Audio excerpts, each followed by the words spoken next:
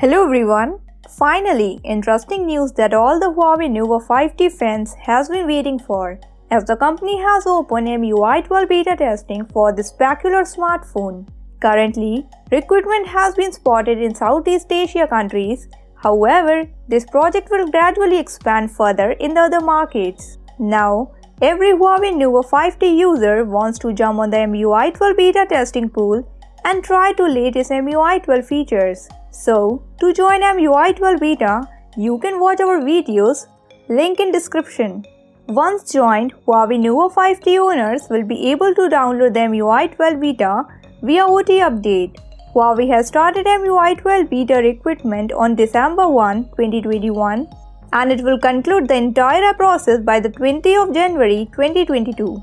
The number of beta users is limited, therefore, it requires users on the first-come, first-served basis. If you have met any problem when you are using the new version, you can submit the issue through the beta app that will help the Huawei to search and fix the bug for you.